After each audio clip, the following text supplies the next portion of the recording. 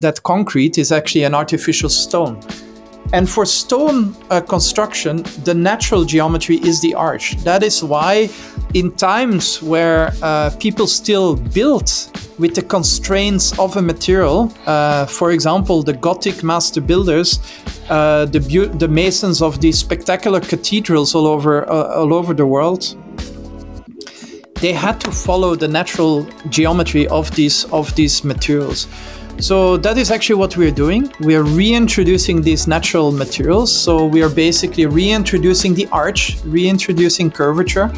And so that means that we place material exactly where it's needed.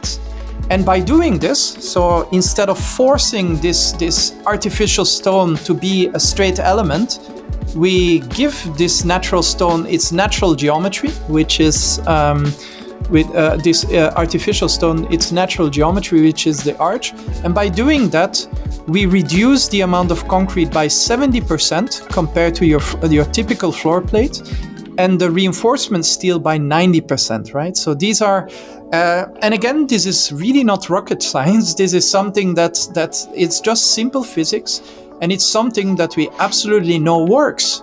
Because these beautiful cathedrals are still standing after 500 years, 1,000 years. When you look at the Pantheon and so on, these structures are still standing because they have the right geometry for that material. And so once you start to see this, it sounds too good to be true, right? And that is kind of